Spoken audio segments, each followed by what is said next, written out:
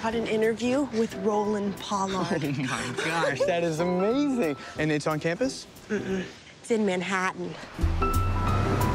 We're always talking about going into Manhattan for a special weekend. This is gonna be absolutely fantastic. Later, maybe we could take a carriage ride. Yeah. If it doesn't rain. You're by far the most interesting American director. Since this is your first meaningful assignment, would you like a scoop? Of? I can't make lunch. Why not? He's going through this real artistic crisis. It's a scoop. Gatsby, nice to see you. It's good to see you. What are you doing? Just out here trying to create a modern film noir classic. Okay, all right. Do you want to be in it? Hey. Should we do this?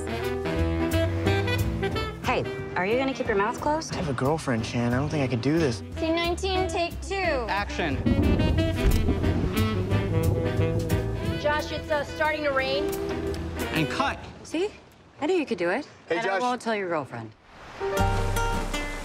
Ashleigh, what's going on? You said you were gonna call me 30 minutes ago. It's a $70 million movie, and Raleigh's very unhappy with it. You call him Raleigh? Yeah, and Ted and I, we have to find him before he has one of his crazy fits. Who's Ted?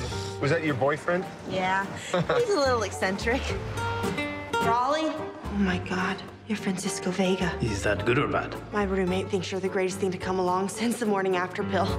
Francisco Vega is in town with his new main squeeze on his arm. My girlfriend dumped me for a movie star. Ooh, what are you doing here all alone? I make dreams come true. How do you do that? I get 500, sweetie. How'd you like to make 5,000? Mother, this is my girlfriend, Ashleigh Ann Ray. Better grow up and get a profession. You think a girl like that wants to live hand to mouth? Funny you should put it that way. She's apparently onto a very big story. She takes her job very seriously. I shouldn't imbibe so copiously. I become passionate, aggressive, absurd. I just...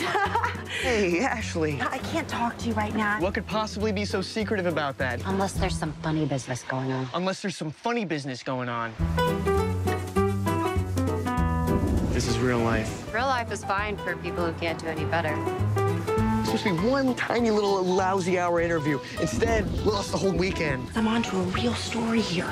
Take off your raincoat. I can't. I have no clothes underneath.